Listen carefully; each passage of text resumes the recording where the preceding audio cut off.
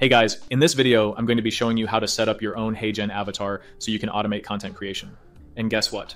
I'm an AI clone of Nate. Sorry guys, I had to do that to you, had to see if you were impressed by the quality of the video or not. But what I'm gonna do is show you how to set up this workflow that's super simple so that you can automate that type of content creation with your own avatar, with your own voice, and it's gonna be super cool and not too hard at all.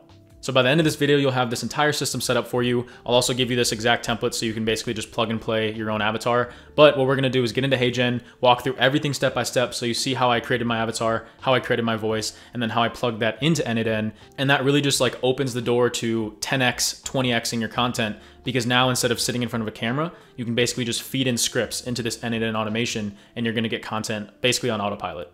And the idea is that this is really going to open up your eyes to different use cases where you could have every day, you're scraping some sort of news like we were doing down here. You could be scraping Instagram content. You could be scraping whatever it is and just feeding those scripts into your avatar. So super cool. Let's get into the video. All right, so we're just going to jump right into it and I'm going to walk you guys through every single step. So I'm at HeyGen. You can get to HeyGen using the link in the description. And I'm just going to go ahead and create an account real quick. All right, now that we signed in, I'm just going to start off using the free plan and just have to do some fun little onboarding real quick. Okay, so now that we're in HeyGen, we have a ton of different options, and what we're going to be focusing on today is creating our own avatar, our own voice, and then using that over an API in n8n so we can completely automate all of this content creation. But as you can see, there's some new features, like they have the Talking Baby podcast that's been kind of blowing up on social media. You can also have this new feature called Avatar 4, where you just put in a photo and a script and it's going to do the whole thing. So it's going to be quicker than creating your own avatar. But these two are not available over API yet. When they are, you can bet that I'm going to make a video about it, but right now we're going to be focusing on creating our own avatar. So I'm going to click on this button. I'm going to skip past this video. And now it's basically telling us that we need to submit 2 to 5 minutes of footage with a camera where we are looking directly into the camera. We're talking, we're doing natural generic gestures with our hands and stuff like that. And this is what it's going to use to create our avatar. And it's going to use this to mimic all of the videos that we want to create. And a little tip here is to make your avatar lively and expressive, exaggerate your emotions when speaking. Feel free to talk about any topic in the language of your choice. Be yourself, look at the camera. And so I'm going to click next. And what I'm going to do is just go ahead and record footage of me talking for about 2 minutes. Okay, so just finish that up. As you guys can see, I only had to do about 30 seconds. So I just kind of smiled and used hand gestures and talked about what it is I do, all that kind of stuff. It was random. But I'm going to hit next. But I also had to go record a quick little permission message. So I said this into the camera, as you can see. And now we're pretty much done. What happens is it's going to use this to create a avatar. It says that we don't have 2 minutes of footage, but it prompted me to only record about 30 seconds. So we're gonna go ahead and submit this and I'll check back in when we have our avatar. Okay, so it says that our avatar is ready. I'm just gonna go ahead and name this Nate Herk and confirm that we are good to go here. And it's basically gonna load this up. When we submitted that footage, it's also going to clone our voice. But if you already have a voice clone you really like of yourself on something like 11 Labs, you can also go ahead and pull that in.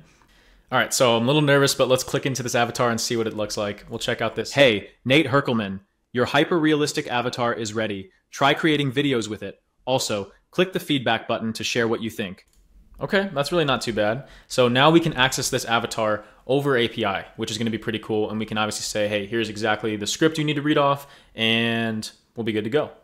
All right, so before we hop into n8n, I just wanted to talk about high level how this works.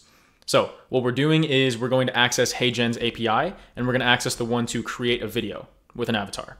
And when we're doing this, we basically need to tell HeyGen, okay, which avatar do we want to use, which is this one that we just created, and also which voice do we want to use, which is the one that it just cloned of us. All right, so just open up a new workflow in n8n, and what I'm going to do is I'm just going to open up an HTTP request, because this is how we can actually communicate with HeyGen's server and get a video back. So in order to configure this node the way we need to, we want to look at HeyGen's API documentation for the API reference. And I just navigated down here to the create avatar video endpoint. And what's really nice about HeyGen's API documentation is that they have our curl command over here, which we love. So I'm going to go ahead and click on request example. And now I can just go ahead and copy this curl request, go back into n8n and import this curl. And once I import that, it's basically going to configure this exactly how we need it. And now we just have to configure a few things based on what we want the avatar to say and which avatar we want to access. And so the first thing that we need to do is we need to put in our API key, because otherwise HeyGen is not going to give us permission to access the avatar we just built. So I'm going to go back into HeyGen. I am going to go ahead and find my API key, which maybe it will be here in my settings, subscriptions and API, HeyGen API, and then API token right there. So I'm just going to go ahead and click copy. And now that I've copied that to my clipboard, I'm going to go in here and basically put it right here. But what I want to do is, because I want to save this header for forever, I am going to add this as a header authentication up here. So if you don't understand exactly what I'm talking about, definitely go and check out the API video that I made right up here. But what I'm going to do is authentication. I'm going to click on generic. I'm going to go to a header auth because you can see right here, that's what it was going to have us set up, was a header auth. And I'm just going to go ahead and create a new one. We're first of all just going to name this HeyGen because that's what we're accessing. And now we just need to paste our API key right in here. And then for the name, if we go back into the documentation, you can see right here that the name for this header is supposed to be x-api-key. So I'm just going to copy that, throw it back in here, and then when we hit save, we are now basically authenticated into HeyGen, and then I can go ahead and remove this API key section right there. So now our credential's saved. Okay, so now if we scroll down to the body that we're sending over, I'm just going to make this an expression and open up full screen so we can look at it. This is basically just like different settings that we have. And honestly, this body is pretty confusing. There's a lot going on. So all I'm going to do real quick is just paste in a different request that I set up. And this one's a lot more straightforward, where we're basically saying, what's the avatar, what's the voice, and what is the avatar going to be saying. So as you can see, what we need to do is we need to go find our avatar ID and our voice ID. So there are a couple ways that we can find these IDs. The easiest and most straightforward one is to come into HeyGen, go to your avatars, click on the avatar you want, and then you come here and click copy avatar ID. And then to find your voice, same thing, you'd come into the voice, and then right here you click on, you'd click on get voice ID. And so that works. You could just plug it into your, plug it into the body request in the right spot, and you'd be good to go. But also, if you want to be able to sort of like dynamically pull in these different voices and stuff like that, what you could do is when you go to the documentation, you can see on the left there's list all avatars and list all voices. So just to show you guys how that would work is once again, we'd come in here and we have our curl request. I'd copy that. I'd come back into this workflow and I'd open up a new HTTP request, and all I'd have to do is import this curl once again. And now everything's set up, and you can see that because we've already saved our authentication, we can go in here and go back to header auth, and all we have to do is go choose our 11 Labs credential that we had just set up together. Or sorry, not 11 Labs, HeyGen. So that's the one we just used. And now if I hit test step, this is basically going to access our HeyGen account, and it's going to pull back all the avatars. And there's going to be a ton, so this might take a while, because this is, as you can see, there's a ton of data. It's not just our avatar, even though here's the one we just made for ourselves. This is also going to be all the other avatars that we can already access that are pre-built on HeyGen servers. So as you can see, there's a ton. So now that I have my avatar ID, I will just go ahead and copy this right here. As you can see, that's Nate Herkelman. I would just come back into our generate video node, and I'm just going to replace this right here with our avatar ID. And then to get our avatar voice, I would do the exact same thing, except for I'd come here to the list all voices endpoint. I would copy this curl command, open up another HTTP request and import that in. And then I'm just going to choose my HeyGen credential once again. And then when I test this step, it's going to be pulling back all of the voices that are in our HeyGen account. And then we'll choose our voice ID, as you can see right here is Nate Herkelman, and we would paste that in. So I'm just going to grab this. I'm going to put that into the right spot in our body request for which voice do we want to access. So I'll throw that in right there. And now all we have to do is set up the actual text. All right, cool. So I'm going to come in here, and just to test this out and see how it works, I'm going to manually type in this text field and just throw in some information that I want it to say. Okay, so I filled in some text, and all we're going to do now is hit test step. And what this does is it's basically sending a request over to HeyGen servers and saying, cool, we've started working on that video. And what we get back is a video ID. So now that we have the video ID, we need to go back into the HeyGen documentation, and there's another endpoint for retrieving a video status and the details, where we're basically going to give it that video ID, and then it will be able to give us the actual status of the video. So you guessed it, I'm going to go ahead and copy this curl command.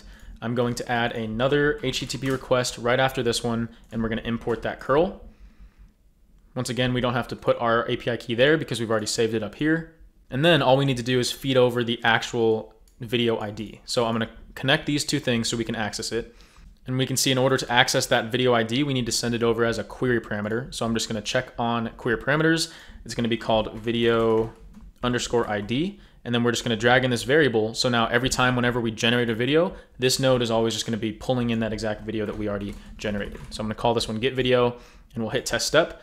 And we will see if we get a video, the status is complete. And let's open this up real quick and take a look. Hey guys, in this video, I'm going to be showing you how to set up your own HeyGen avatar so you can automate content creation. And guess what? I'm an AI clone of Nate.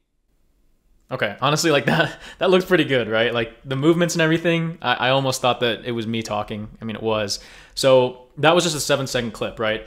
But that's how this works, and that's how you can send over these requests to make videos in n8n, and you can do this automatically. So let's talk about a way you could actually like automate this process. Okay, so the problem with this is when we make a request to HeyGen to start up that video, it's not going to be ready instantly. So we're going to have to do like a wait step right here and then probably polling just to make sure it's done before we move on. So what we're going to do is, first of all, just copy and paste these two down here, wherever those went, down here. And then I have these two nodes, which I want to show like just an example use case of how this could work. So what we're going to do is, let's say this was like a scheduled trigger. So every morning this would go off at like 7 a.m. What I have right here is it's hitting Apify to scrape the morning brew. So if you guys know what morning brew is, every morning it comes out with like an issue about like a brief on what's going on, right? So as you can see, it's scraping the morning brew. It's basically getting back all of the text content that's in the morning brew. And then we're feeding this into a script writer. That's basically, its job is to take that morning brew and just turn it into a short script. As you can see right there, it's a lot shorter. And then we could feed this dynamic script every morning into our HeyGen avatar. So that's what I'm gonna do right here. In the body, instead of this text that we manually typed in earlier, I'm just going to drag in this variable. And now every morning, the avatar is gonna be reading off like a quick brief about today's news. So what I'm gonna do is just test this step. And by the way, if you wanna watch a full video about Apify, I'll tag it right up here. And of course you can pin this data just so we don't have to make another call to OpenRouter servers and Apify server. But anyways, what we're gonna do is test this step. So it's grabbing that script, it created it, it's creating a video right now as we speak. But if we click into the get video, we can see that the status is waiting and it's not yet done. And if we were to go ahead and just test this again, we can see that now the status is processing. So what happens is when you first make that request, the status is waiting. And then when you check in later, it's gonna say processing until it's finally done. So what we're gonna do is we're gonna first of all just add a wait node right here, which is just going to wait for, let's say, 30 seconds. So now we're waiting for 30 seconds before we check in to see if it's done. Okay, so we just waited 30 seconds and now you can see that the video is done. So the status equals complete. So what we're gonna do is we are going to basically check in and say, okay, if the status equals completed, we're going to continue on. But if it doesn't equal completed, we're basically just gonna loop back and continue to check until it's done. And I'll show you guys a live example of that. But first, let's check in on this video and see how it came out. Side hustles are booming, with 44% of Americans juggling extra gigs mostly to cover living costs, though most make under $500 a month. The classic drop-shipping t-shirt biz faces new hurdles after Trump slapped tariffs on Chinese imports, squeezing already thin margins. Meanwhile, celebrities keep cashing in on booze brands, even as the non-alcoholic market heats up. Okay, I mean, that's pretty insane, right? Like, that could easily be every day you could just pump out a few shorts if that's what you want to do, because you're just getting this scrape of daily news and then you're just getting that type of content right away. And if you think about it, it could really like 20x your content game, because then all you have to do is feed it scripts rather than sit in front of a camera and actually talk.